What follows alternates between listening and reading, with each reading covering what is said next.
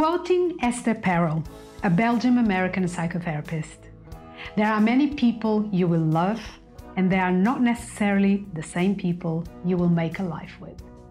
Are you looking for a love story, or are you looking for a life story? Your beliefs, patterns, and programs are based on the fairy tale stories conveyed to you from childbirth to adulthood, and they are integrated in your subconscious mind. Everywhere you are targeted with these concepts, as they are in the films that you watch, the music you listen to, and the magazines and books you read. Are you following the collective's model of relationships, or are you open to explore a new way of seeing life and challenge the way you perceive your relationships in general? Check some of our episodes on this trilogy for full integration of these concepts.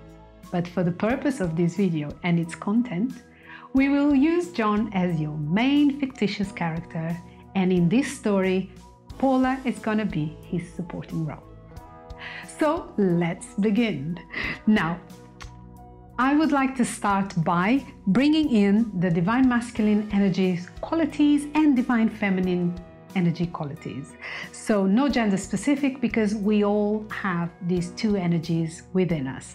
So I will be calling divine masculine DM, and I'll be calling divine feminine DF. So what is the divine masculine energy quality? Active, action taker, doer, provider, external, safety, go-getter, and protective. So we have all these qualities here, and there are many more available. I mean, there's many more in a divine masculine energy, but these are just for your awareness purpose, that, you know, these are some of the qualities that we will be working with today. Now, a divine feminine energy is more passive, loving, action taker as well, but more on a creative side, intuitive, so she goes inwards, nurturing, healing, and caring. Like I said, please feel free to research more qualities if you want to expand on this subject. So why am I giving you these qualities to... So we're going to dissect a divine masculine based relationship. And here we're following John's journey. So John is a builder, very successful one, but his dream is to be a landscaper. So John has decided to take a turn in life. He's very successful and, you know, he's comfortable.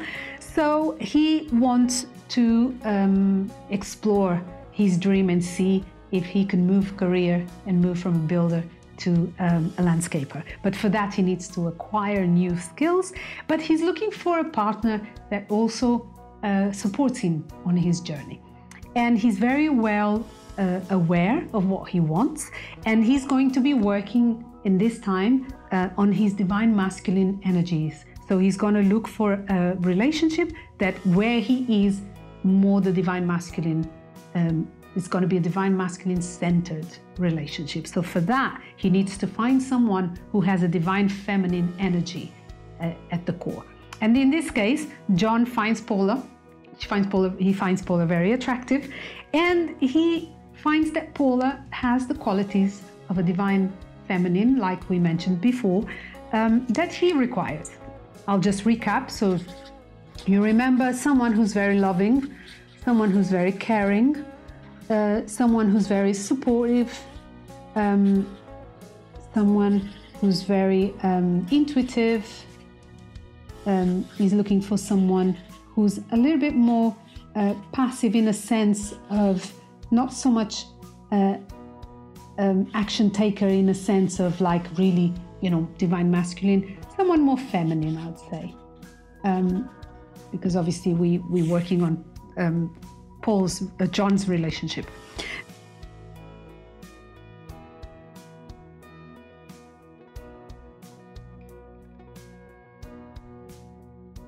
Now, John wants to explore more his divine masculine energies in this relationship. Why? Because he's gonna go from being a full-time builder to a landscaper. Now, if you look at the qualities of the divine masculine mentioned before, if John is in his divine masculine energy, he's going to be focused on this goal, which is to become a landscaper. He's going to take action, kind of immediate action. He's going to be a go-getter, and he's going to be quite rational about it, if we think, because that's another quality that we have of the divine masculine. So he's going to be more using his he's going to be more mind focused, not so much emotion focused.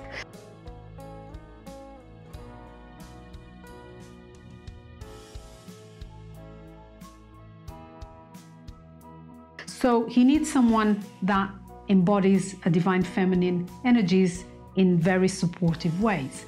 So when John explores this side of him as he moves from a builder to a landscaper, there is a dynamic that he's creating here within this relationship.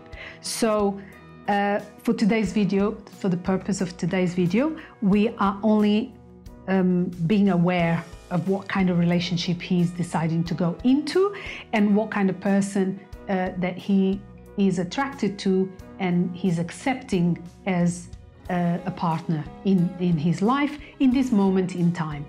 So what we want today is to make you aware of that, so you can start having new concepts, new ways of looking into your relationships. So right in the beginning, when you meet someone and you're attracted to them, you can, if you have this in mind and you are aware of these qualities, you can make much more empowered decisions, and you can achieve better goals and have better relationships with your partners. So basically that's all it is for today, and I do hope this will resonate with you, or at least you find some interest in checking what, our content, because we will be exploring this subject extensively. So for now, remember to give us your feedback if you find that we are the right community and this content resonates with you. Leave a note in the comments box if you have any conscious ideas, requests, or suggestions.